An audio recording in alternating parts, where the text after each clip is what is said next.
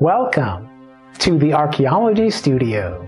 Today's episode considers the stone reliefs of Ashurnasirpal II, specifically as seen in the collections from the Northwest Palace at Kalhu, also known as Nimrud. By the end of this episode, you will be prepared to describe what was depicted at the Northwest Palace, and you can discuss what those images represent about ancient life at 879 through 859 BC. With this information, you can develop further research questions. Ashurnasirpal II was king of Assyria, based in Mesopotamia. He built his capital city at Kalhu, sometimes referenced as Nimrud. Ashurnasirpal II was one of many in a long succession of kings of Assyria. He ruled from 883 through 859 BC, during the Iron Age of the region. In historical studies, this period generally has been understood as part of the Neo-Assyrian kingdom. Ashurnasirpal II was perhaps most famous for expanding the size of the Assyrian kingdom, installing his own loyal governors in those conquered lands, demanding tributes, relocating and often enslaving conquered people, and building his new capital with royal palaces at Kalhu. Kalhu sometimes has been mentioned as Nimrud, the name of a nearby village. Previously, the capital of Assyria was at Assur, then at Nineveh, before moving to Kalhu with Ashurnasirpal II in 859 BC. This kingdom was contemporary with the Egyptian, Phoenician, Greek, and other settlements around the Mediterranean and Mesopotamia, with vast amounts of written records in diverse forms. Around 612 BC, the Medes and Babylonian people revolted against the Assyrian kingdom, and they won a decisive victory at the Battle of Nineveh. By 609 BC, the Assyrian kingdom met its demise. Kalhu was one of the places that became abandoned and proceeded into decay. More than 2,000 years later, in 1845, the archaeologist Austen LAYARD rediscovered the site and initiated a massive recovery operation. In 1949, Malouin organized more excavations at the site, and periodic studies and preservation efforts have followed since then. More recently, reports of deliberate destruction and looting have occurred during political unrest in the region. Today, most of our knowledge about ancient Kalhu comes from the early work by Layard, augmented by Malouin's studies. The large-scale recovery efforts had revealed to the world what the city looked like, how the palaces were organized, and how they were decorated in detail. The architectural historian James Ferguson produced a series of artistic renderings that metaphorically resurrected the city back to life. The ruins of Kalhu were extensive, covering about 360 hectares. Within this large and complex capital city, one of the best preserved areas was the Northwest Palace, and it can be regarded as one coherent unit of the larger site. The time frame can be identified precisely within a narrow window of 879 through 859 BC, and many of the individual artwork components can be assigned to an even narrower range of a few years. The stone sculptures and relief slabs of the palace were the largest and most durable components. They depict the world as known to Ashurnasirpal II. Several of these items have been distributed among museum collections all around the globe today. The stone relief slabs have been informative not only for their artwork, but also for their cuneiform inscriptions. The standard inscription of King Ashurnasirpal II was shown in almost every relief panel in the Northwest Palace. The cuneiform inscription was identical in every case, with extremely rare exceptions of slight variations. The standard inscription was rather long, traditionally translated into English as 7 paragraphs. The opening paragraph establishes the king's royal lineage, with reference to some of the prior kings of Assyria. Additionally, this part celebrates the king's success as a conqueror. The next paragraph outlines the geographic scope of the kingdom, with special attention to the places and the people conquered and subjugated by Ashurnasirpal II.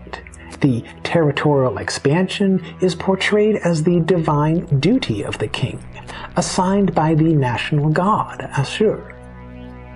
The third paragraph mentions the lands that previously were part of the Assyrian kingdom, then were lost, but they were reclaimed by force under Ashurnasirpal II. The inscription here specifies that loyal governors of the king were installed in these lands. The fourth paragraph, around the middle of the cuneiform inscription, opens with the king's words in the first person, "I am Ashurnasirpal." Here, the king proclaims himself as divinely powerful, essentially destined to rule the world. The next paragraph identifies the palace location at Kalhu, noting that the city had been abandoned for some time before Ashurnasirpal II rebuilt it as a capital city with royal palaces. The inscription notes how the people from conquered lands were relocated into this new capital city. The sixth paragraph describes the construction of the new capital city as monumental.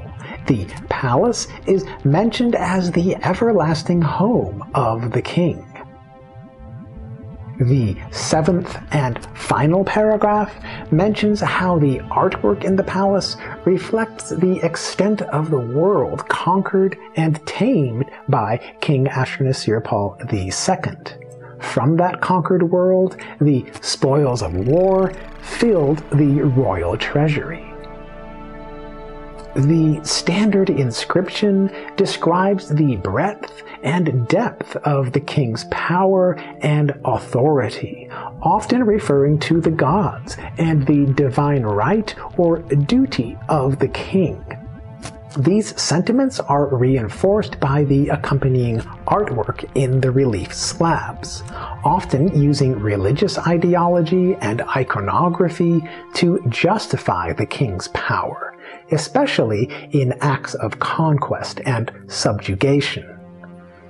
As may be expected of any governing leaders, Assyrian kings were responsible for defending their lands, and especially the productive farmlands.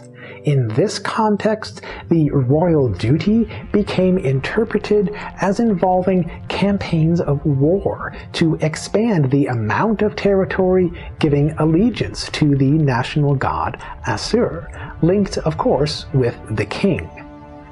The national god Assur was represented as the disk of the sun, shown here with feathered wings, and the image of a man in the form of a warrior. Other depictions use variants of an archer, and sometimes a horned bull.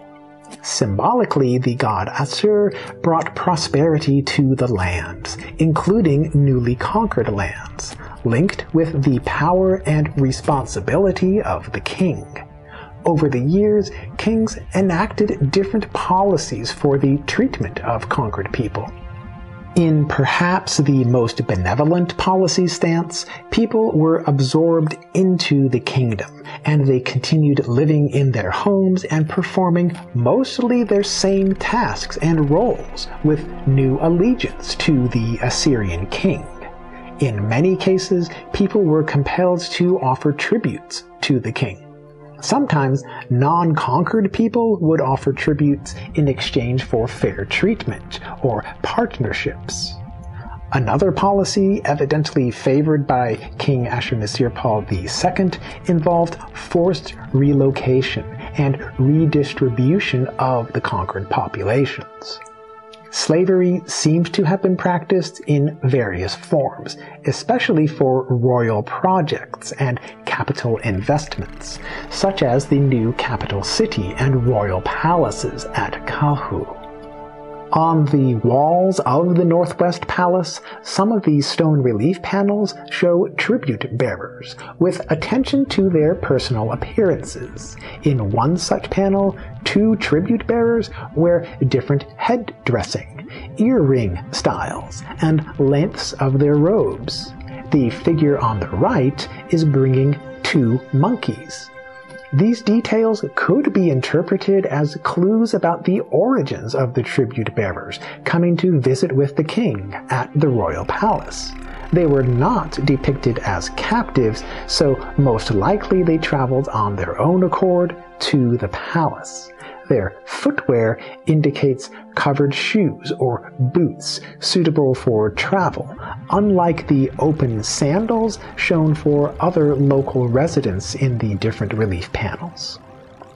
Whenever first entering a major gateway or doorway at the royal palace, people would see larger-than-life-sized statues of protective deities, known as lamassu.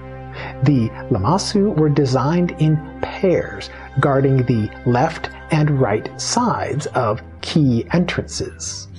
Lamassu were hybrids, with the body of a bull or lion, head of a person, and feathered wings.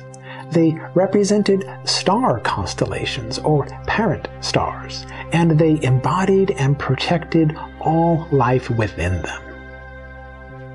Inside the rooms of the Northwest Palace, King Ashurnasirpal II was depicted in several of these stone relief panels.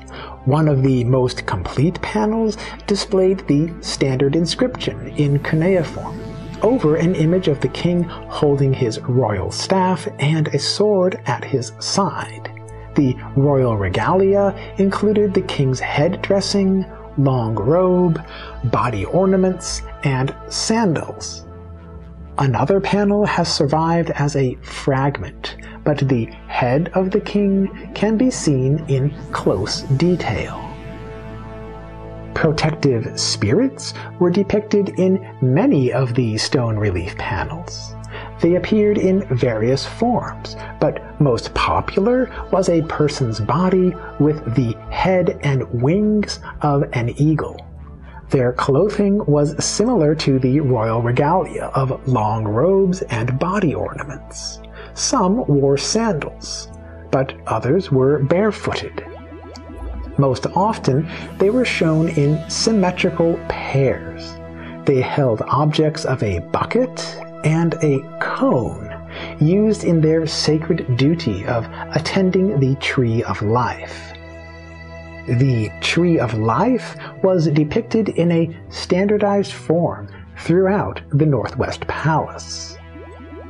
Sometimes it appeared by itself, but most often it was attended by pairs of protective spirits. Another form of protective spirit was shown as a woman with wings. These entities held a ring of beads in one hand, while the other hand was open for gesturing. Like the other protective spirits, they most often were depicted as symmetrical pairs, and mostly they attended to the Tree of Life. In other instances, the protective spirits attended to the king. As shown here, the eagle hybrid spirits attended to the king with the same bucket and cone that they used when treating the Tree of Life. Probably the most heavily symbolic stone relief panel was in the throne room of the Northwest Palace. This panel adorned the wall above and behind the throne. Even for visitors who were not familiar with Assyrian traditions or could not approach close enough to read the cuneiform of the king's standard inscription, the symbolism here was strong and unmistakable. King Ashurnasirpal II appears twice in symmetry around the Tree of Life. The king is attended by protective spirits that seem to resemble himself with feathered wings. The spirits attend to the king with their sacred bucket and cone, while the king's double image surrounds the Tree of Life. Meanwhile, the king's twin images are gesturing to the winged sun disk of the national god Ashur.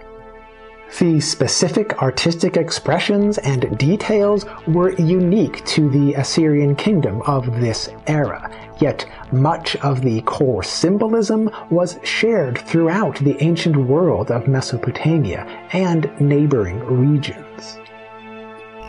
Overall, the carved stonework offers a refined view of a narrow time range and context at the Northwest Palace of King Ashurnasirpal II from 879 through 859 BC.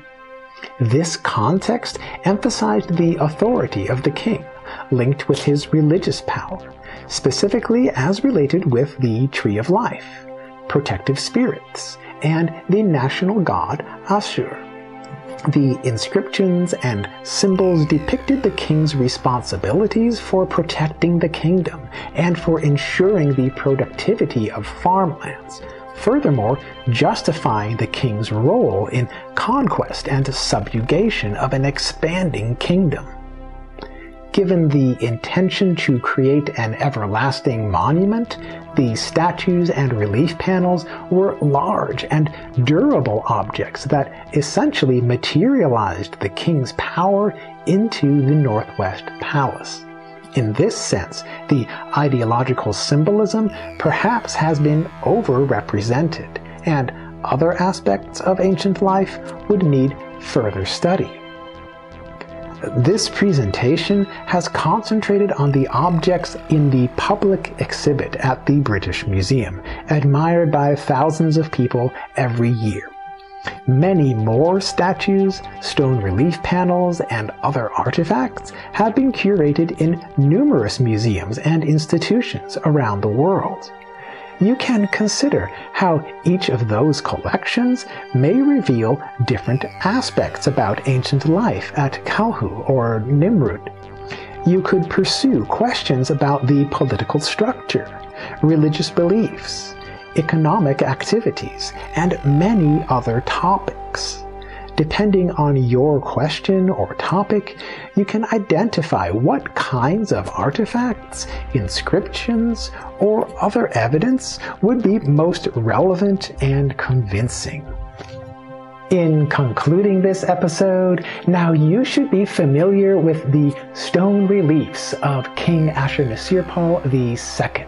You can describe what was depicted at the Northwest Palace, you can discuss what those images represent about ancient life of their time, and you can develop further research questions. I hope that you enjoyed this episode and that you will explore more with the Archaeology Studio.